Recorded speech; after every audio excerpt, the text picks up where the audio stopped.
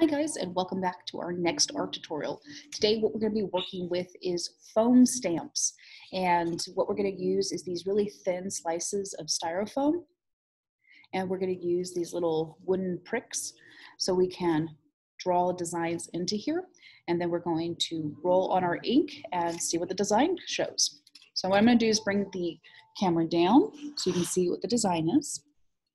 And again, I'm using my gloves. I don't have to really per se use it for this, but because I have my ink so close, I'm gonna wear the gloves. So what's really nice is that you can use this wooden stick or the little pricky part at the bottom, and you can use this to create a design to impress on here. So all you have to do is just put a little bit of pressure. I'll get this a little closer to the camera so you can see. So I know this is white, but hopefully with the lighting you can see it, that there's a curved line here. And that's by me pressing. So if you press very lightly, you're not gonna get something very deep, but if you start putting more pressure, you're gonna get more of a deeper design inside here.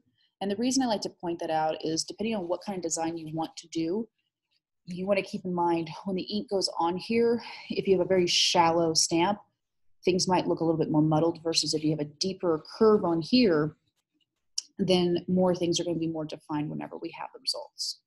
So I don't have really anything in particular that I want to do. I'm just going to kind of wing it, I guess. Let's see. Speaking of wings, I guess I can draw a wing.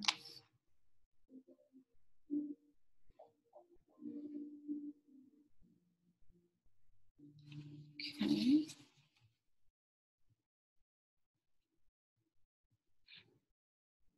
And it's okay if you mess up the first time you do this because this is a skill builder and you're just practicing and you're learning how to do stuff like this.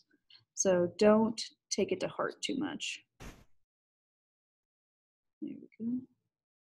And what's really nice is that if you want to put in some more definition, what you can do is kind of what we learned back in the unit 1, which was quarter 1, where we learned about drawing and shading. You can use your hatching or cross hatching method to show really interesting designs. So let's say you may mess up down here and you've got too many lines and you're like, oh no, it's ruined.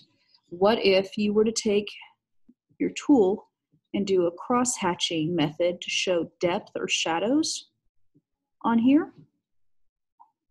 I'll bring this to the camera a little bit closer in just a second. So if you recall, hatching is where you have parallel lines next to each other. Cross hatching is where you have the lines cross over. So that's where you're going to see this show up with really interesting definition when we place the ink on it.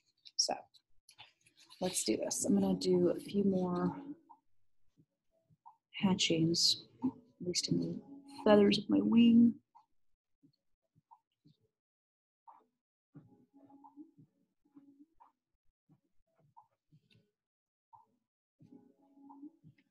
All right. Okay, we'll see how this comes out. Maybe I want to add some more stuff to it later, but that's okay. So what I'm going to do is take my foam stamp, I'm going to roll out my ink, and carefully roll it over my design. And what's cool is that when you do this, you really get to see your design come to life. It's really hard when it's white, you don't see everything. You want to try and get a nice even coat on it, where everything looks about the same shade. Luckily on black, it's pretty obvious because if it's not super black, then you know you need to put more ink. So here's our stamp design so far with our cross hatching and hatching. And now what I'm going to do is just press it on my paper. I'm going to use my hand and rub. And I try to keep an even pressure throughout it. So that way when I reveal the results on my stamp, it'll look cohesive. All right, so now I'm going to lift a corner. I'm going to be very careful about just lifting it slowly. And there we go. So here's our stamp design. I'm going to bring the book a little bit closer so you can see this. So it's a little upside down, but as you can see, depending on how much pressure you are put on here originally, you're going to get these weird variations where it's not completely solid, but you can always go back and add more if you want it. If you purposely want to overlap it, so let's say I want to do a design where I have one and then I do another on top so it kind of sees these differences between them. I'm going to go back to my rolling ink. I might have to put more ink down in a little bit because this is starting to dry out. Okay. Get some more ink on there. Yeah, I'm going to put some. So it's starting to dry out. When your ink starts to dry, you'll notice that it starts to lift off and flake a little bit. Just if you ever need more ink, just scoop out a little bit, not too much, roll it out, and then you should be good. So now what I'm going to do is take the same stamp design. I'm going to kind of overlap it a little bit on purpose. I'm going to try and put an even pressure throughout this. And if you want to use a roller, not the one with the ink, but like a fresh roller that doesn't have anything on it, you could use that instead of your hands to put this nice pressure. Or if you don't have a roller, you could use a clean spoon to also press down upon your stamp. All right. Again, you want to pull a corner right here. Just slowly bring it up. So you'll see how the ink starts to come off of here because it's drying out. But let me get this a little closer. So now we're having that overlap. And yes, there are some definitions that will disappear because you're overlapping ink onto other areas. But depending on what your design is, or if you're using color, then this is a really fun way to go about it. Or if you want to mix colors. So let's say hypothetically, if I was working with blue and orange, I could do my stamp design with blue first, slap it on, put my pressure, peel it up.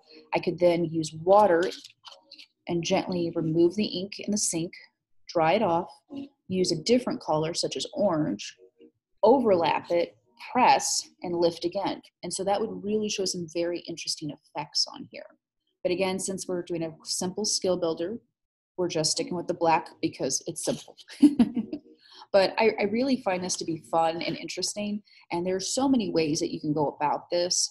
And let's say you have, I don't know, styrofoam at home or something. Again, you can use one of these, or you could use a fork or whatever, and you can use your nails and you can carve in a design. And same idea, you could use stamp ink, put it on there, blot it, and then press on paper. So a lot of fun things that we can come with this, but even as simple as it is, you can actually explore your options. So if you have any questions, obviously, you know, Schoology, my email, the usual, please ask and I can help. But I am really looking forward to doing this in class because it's simple and it's fun. So why not? So again, I will see y'all next time. All right, bye-bye.